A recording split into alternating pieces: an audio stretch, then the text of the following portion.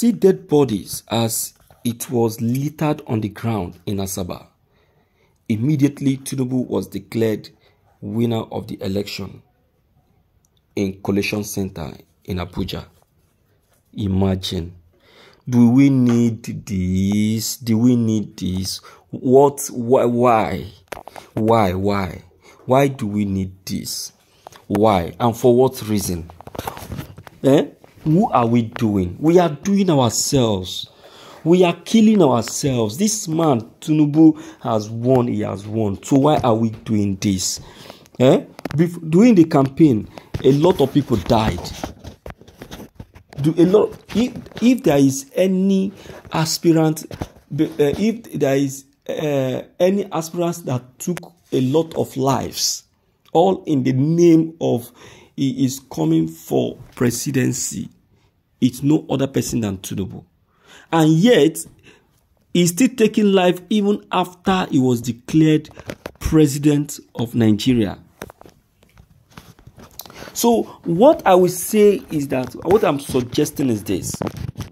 For this not to continue, I am advising that let us accept things the way it is and allow God to do his own thing. Allow God to do his own thing. He may have been a winner, but to God, only God knows the final say. A man of God was saying that Tinubu may have won, but is not going to rule Nigeria. Is that your own say, or is God has said so? Huh? It doesn't make sense. No need to argue again. What we just need to do is to be praying. To be praying. Let's check the content. This is morning news.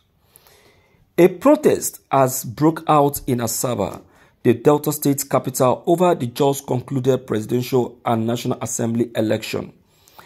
In a video seen on Tuesday morning, making the rounds on social media, youth in their hundreds are seen chanting the name of the presidential candidate of the Labour Party, Peter Obi.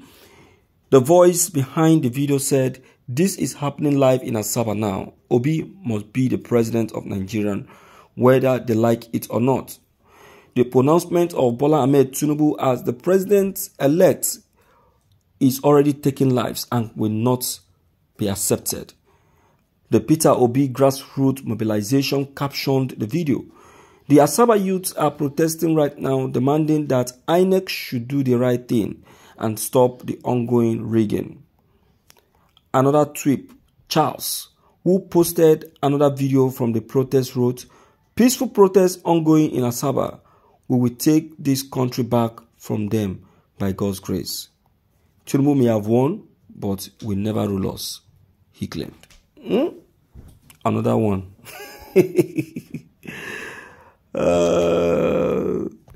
No be small thing. No be small thing. It don't happen. Make we just move on. You see, anything that happened now happened for a purpose.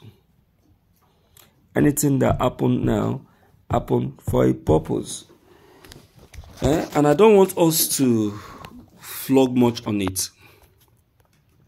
And I don't want us to kill ourselves too much on this, because it don't happen. Wait till we go do. Now wait till we go do.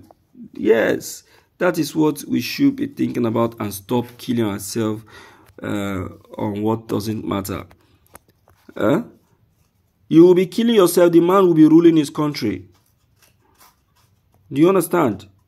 You cannot turn down or overturn what has been declared already by the INEC.